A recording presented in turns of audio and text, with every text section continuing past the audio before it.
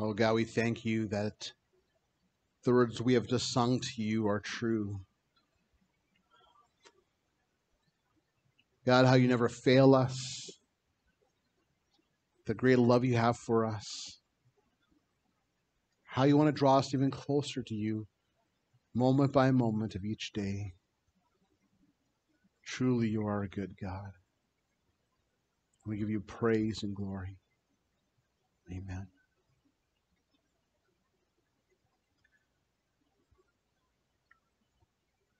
I'd like you to turn your Bibles this morning. I had invited Donna to read scripture this morning, but I gave the wrong passage. Sorry about that. The passage is Galatians 3, verse 28. Would you be willing to read that still, Donna, this morning? Galatians 3:28, and I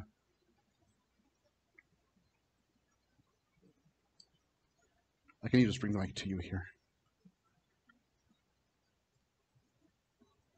Galatians 3:28.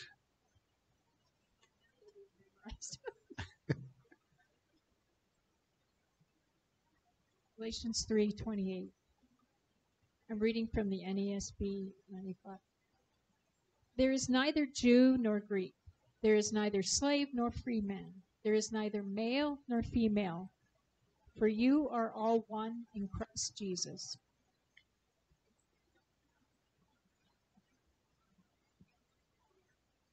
Thank you, Donna.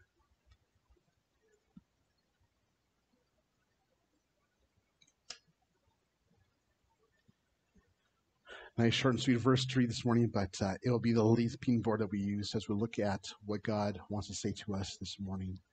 Let's go to God in prayer again and invite him to speak to us this morning. Lord Jesus, we thank you for this time now we have to read and study your word. We ask, Lord God, as we study these words, Lord, that you speak to us. Lord, as you speak to us, Lord, we pray that you open our eyes to see you, open our ears to hear from you, and give us the courage to put into practice what you teach us this morning. For these things we pray in your name, Lord Jesus. Amen. You're a racist. You ever heard that phrase said? Probably if you've been around and haven't been under a rock for the last 5 to 10 years, you've probably heard someone make that accusation of another person. And it may not even have to do with race at all. I'm reminded of a story of even in a church where a person got upset because they sung about how God cleanses us and makes us white as snow. And that person said, that song's racist because it says white as snow. No, that's not racist. The word white is not racist. Being white isn't racist, just like being black isn't racist, or brown or yellow or any other color, or even different cultures. It's one of those things that our culture and some people in our culture have misappropriated in a way, to a point where that term racist doesn't really mean much of anything anymore, other than an insult that's thrown at anyone who disagrees with them. But it's important to look at, what does God's word say about the subject of racism and slavery? Recently, in the last 2 weeks, I'd seen a debate between a Christian and an atheist. And in this debate, they're debating of, does the Bible condone slavery? Does it condone racism? And it's interesting to hear that conversation between this Christian and atheist, because the atheist was completely out of whack, and the Christian actually didn't really give a good explanation of what God's word says about this issue. This morning we continue our series on issues of the day, and again looking at the issue of racism and slavery. Does the Bible teach that slavery is okay? Well, we'll answer that question this morning, and also the question of, can a Christian be racist? We'll answer that question this morning as well too. We need to understand what God says in his word about this subject, so then we'll know how to act rightly in regards to how we treat other people that are different of us, people of a different color of skin or a different nationality. I want to give this understanding, though, of racism too. Racism isn't just between whites and other colors. It actually happens within the same color too, but it's still a different bloodline of people. reminded of a country in Africa. I can't remember the name of the country, but there's two groups there called the Hutsis and the Tutsis. And they were often fighting each other while one group was fighting the other. And it's because the one group hated the other. Same color of skin, different nationality still, and they're racist against each other. If we look at world history, we see this as the case too. England often had battles and wars with France or with Germany, or the three of them fighting each other. And it's all because they hate each other, because of their culture and because of their nationality, their bloodlines. Seems kind of silly something to fight over, isn't it? Bloodlines. So here's what we'll look at this morning. First point this morning is this, is that God created one race. God created one race. Racism and race is actually not a biblical concept. Because God created all of humanity, God created one people. There may be different pigmentations of skin and different bloodlines, but it all actually comes back again to Adam and Eve, doesn't it? As we see in genealogies from God's word, we know that all of humanity goes back to, traced to be to Adam and Eve. And because of that, we can understand, and the verse we'll look at in just a moment here, Job 7:17, that God created one race, the human race. Doesn't matter our color of skin, doesn't matter which culture we come from, God created us all together as one race. Job 7:17 says, "What is man that you make so much of him, and that you set your heart on him?" When Job spoke these words, when he used the word man here, it's all inclusive of all of mankind. That's the thing we need to understand too. When we look at God's word, when it says man, we need to look at the context. Is it talking about an individual person or all of humanity? Because there's many times in Scripture that man is used in plural in regarding to all of mankind, all of humanity, men, women, and children. And in this case here, when Job says this and uses this word man, he's referring to all of humanity. What is man that you make so much of him, and that you set your heart on him? Great question for Job to ask, isn't it? And the simple answer of this is because God created us for relationship with him. That's why God created one race. Not because one person's better than another, but because God loved everyone he's created. That's why he died on the cross for our sins. Further to that, Job 12, verse 10. "In his hand is the life of every living thing and the breath of all mankind." Again, that last phrase, the breath of all mankind, that is in God's hand too. So God created one race. And as one people, we are called to a few things. A, we're called to love one another. Matthew 22, verse 39 to 40 says this, "And the second is like it. You shall love your neighbor as yourself. And these two commandments depend all the law and the prophets." The command that Jesus gave just before this commandment was to love God with all your heart, soul, mind, and strength. And then Jesus tells his disciples too that the second commandment is also important. You shall love your neighbor as yourself. Now, this neighbor has been dissected a lot, and I've heard many sermons talking about this very thing of neighbor, and even I've preached some sermons on this too, that this neighbor isn't necessarily the person next door to you, although that is your neighbor. But Jesus referring to neighbor here is everyone. Everyone is your neighbor. You are to love everyone that God puts in your path, even the person that gets under your skin. Is it easy to love a person that gets under our skin? No. Sometimes those people are in the same household as us sometimes, isn't there? But nonetheless, we are called to love each other, regardless of whether they're family or not, whether they're friend or not.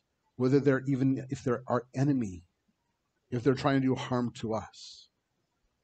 We are to love one another. Then B, as one people, we are called to be equally under Christ. We are equally under Christ.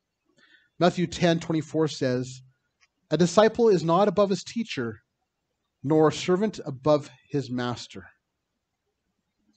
In essence, what Jesus is saying in these words here, because we're not above Christ, we are then equal because we are the same foothold, the same setting as each other. None of us are above Christ. So we are equal before Christ then. Elsewhere, as we'll see in a moment too, God's word tells us too that we're equals in Christ. So we must remember that God created one race, the human race. We are to love one another. And we're equally under Christ. That actually leads us to the second point. We're going to look deeper at B here with looking at the second point, that the human race are created as equals. The verse that Donna read for us this morning, Galatians 3:28, says here again, "There is neither Jew nor Greek, there is neither slave nor free, there is neither male nor female, for you are all one in Christ Jesus." It's important that Paul wrote these words to remind us that we're equals under Christ. You notice how Paul uses these words here? He makes a comparison between Jews and Greeks, saying that there is neither Jew nor Greek before Christ. You can actually replace that word with Greek to Gentile, because that would actually include everyone more so, and just not just the Greeks. But because Paul was writing to the churches in Galatia, those primarily Greek people. And a lot of Jews didn't like the Greeks because the Greeks had enslaved them. They were under the rule and authority of the Greeks. So under Christ, there's no Jew or Greek. There's also neither slave nor free. There is no male and female, for we are all, again, all one in Christ. As I mentioned, I saw this debate between this Christian and atheist discussing whether the Bible condones slavery. And I heard actually another person discuss that this past week on YouTube. It's another person talking about slavery in the Bible and how the Bible seems to condone slavery. But if we study God's word properly, we will come to the understanding that God's word does not allow for slavery. It does not say that slavery is okay. It does mention about how there was slavery, and there's many things in God's word that God records history of things, but doesn't necessarily mean that God condones those things. Well, we see that a lot of times in the Old Testament. There are things that happened that God did not approve of, but we record that people did these things. And the truth is here of slavery. God's word does not condone slavery. In fact, it tells us that slavery is wrong. How? Well, we'll look at that further in a moment here. The term slave is actually a very broad term because we didn't have terms like employee and employment back in the day when God's word was written. In fact, the word employee didn't come until the 1400s and is from French background. So because we didn't have that word, we had this one word, slavery or slave, to define a whole cross-section of type of people. And in God's word, especially in the New Testament, the Greek word for slave here is doulos. And here's the definition of doulos. Male slave as an entity in a social economic context. Let me read that again. Male slave as an entity in a social economic context. What does that sound like?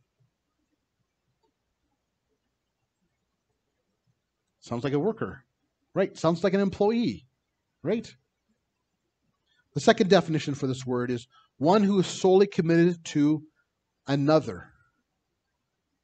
What does that sound like? Still sounds like an employee, doesn't it? Because if the employee is working for a boss, they should be committed to that boss, right? Doing the work faithfully for that boss because they're being paid to do a job. The semantic range, though, of this word is used with three main words throughout the New Testament. One is servant, another is slave, and the third is bond servant.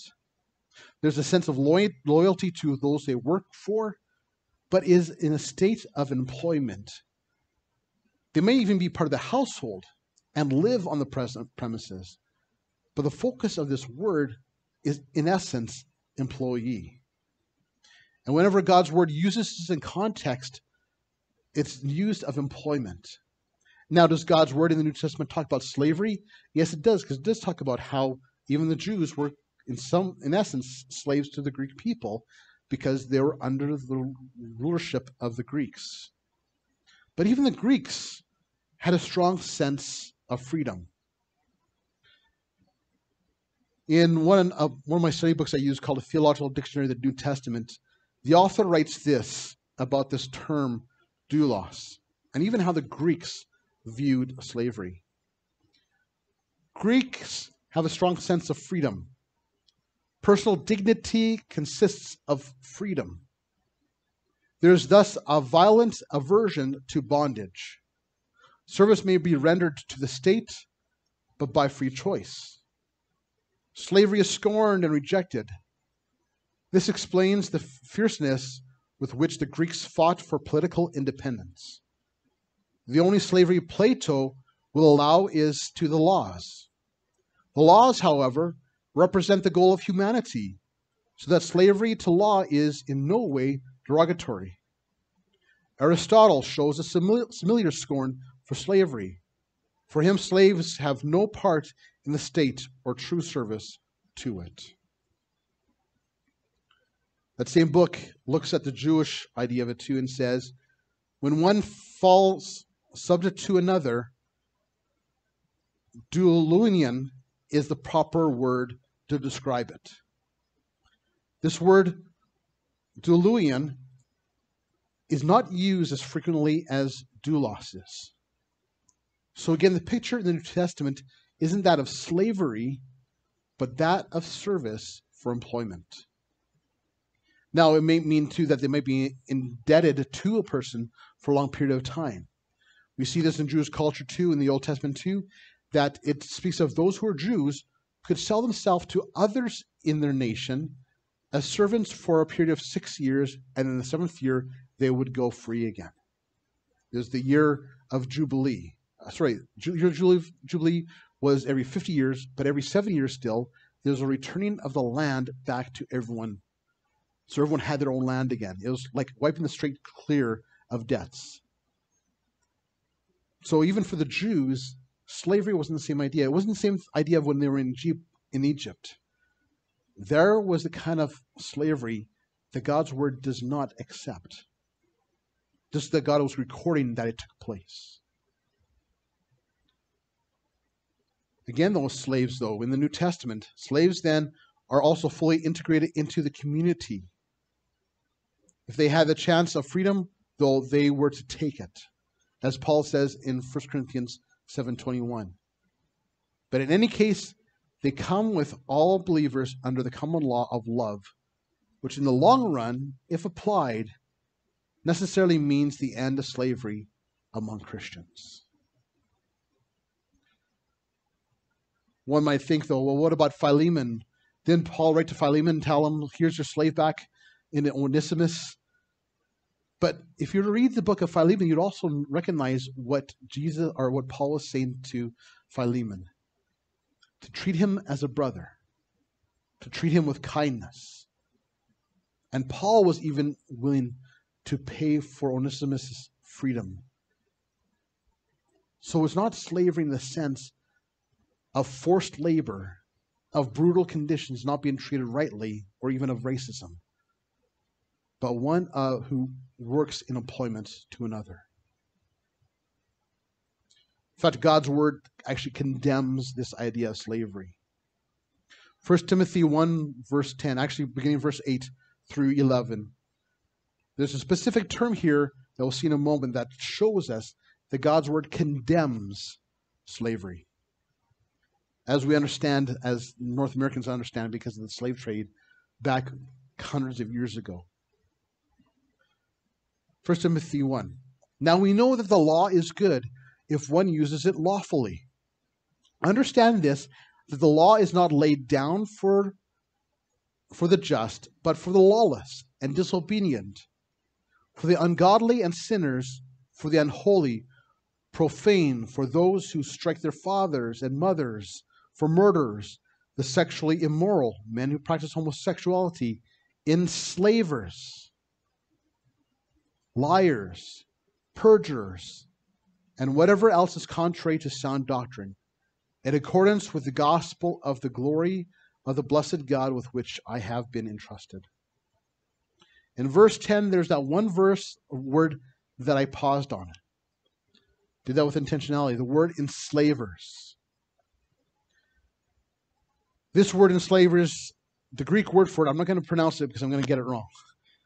But the Greek word for enslavers here means one who acquires persons for use by others. Slave dealer, kidnapper. When we think of slavery often in our North American context, a lot of people's mind goes back to the slave trade that happened in the Americas, where some people in Africa were gathered, they're kidnapped, and then they're sent across the sea to the U.S. and used as slaves, and sometimes brutally. Not all of them. I understand as I studied a little bit more about history that there's some people who owned slaves who treated them pretty well, actually. The majority of them were not treated well, though. Some were treated really, really badly. It's this thing that God's word is speaking of. Those who buy and sell people for the purpose of enslaving them. Recently, I watched a movie. You may have heard this movie. It's called The Sound of Freedom. I'm not going to go too much into it, but because the content of this movie is so awful. After I watched it, I told Sherry I'd watched it, and I said, I don't think you can watch this one because once is enough for me. It's almost too much because, in essence, it's the slave trade of children in this movie and the evils of that. When we think of kidnapper, we often think of someone who's kidnapped, who have picked up a kid and stolen them away from their family. But the broader context of that term kidnapper is anyone who steals another person and enslaves them, uses them for their own personal benefit without care or thought to that person, treating them less than a person. It's these kind of people that God is speaking of that is wrong. So God's word does not condone slavery. It actually speaks and prohibits it. And in this list of vices of people who are in essence not Christians, those who are facing damnation if they don't repent of these sins, these enslavers, these people will not inherit the kingdom of God. They must repent of it. So in the past, when we hear of Christians who had owned slaves in the past, first of all, we need to ask the question of, were they actually slaves or were they employees? But then the second question is, if they were actual slaves, was that person actually a Christian then?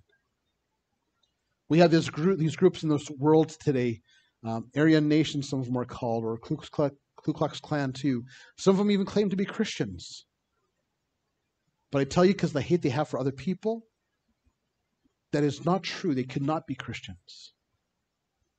Because as we see here, next slide. Again, we're to love one another. We're not to enslave people and treat them less than a person, to treat them like an animal, but to treat them with love. We've read this passage already, but we'll read it again here again. Matthew 22, verse 39 and 40. The second is like it. You shall love your neighbor as yourself. Only on these two commandments depend all the law and the prophets. We are to love one another. We're not to look at other people as less than us. In fact, God's word tells us that we're to see them as either as equals or better than us even. So look at others when you look at them. Don't see the color of their skin. Don't see them as less than you, but see them as God sees them, as someone God created and loves dearly. We are called to love. Final slide. My brothers and sisters, we're called to love others. We are not to treat people wrongly or badly because they're different than us. And different by being different nationalities and colors. We're to treat, again, people with love. Because God created one race, the human race. And God has created us all as equals under Him. Yes, we may have different roles and different responsibilities. That's another talk for another time. Another sermon for another time. But God, under His law, created us as equals. We all equally need God. We all equally need forgiveness of our sins. We all equally need God to renew us. In essence, God is colorblind. Not literally, because we don't have colors if God was truly colorblind. But when it comes to race, God is colorblind. Because God created all people for relationship with Him. Likewise, then, too, we are to be colorblind as well. Remember a song by a Christian band years ago, a Christian rap artist called DC Talk. And it had this very line in it, colorblind. We are called to be colorblind, to love everyone, just as Christ loves us. So, my brothers and sisters, do you want to honor God? Then treat people how God intended, with love. Let's pray. Lord Jesus, we're thankful to know that you have created one race, the human race. Even though you have, since Adam and Eve, you have made more diversity in color in all of humanity. Lord, it just shows again your creativity. And as a reminder from your word, you have loved every single person that you've created. So, Lord God, may we be an example of you to others. To love every single person. Whether we like what they do or not, may we show your love because you are love. You're the perfect example of it, Lord God. Lord, may they see you in us. For these things we pray in your name, Lord Jesus. Amen.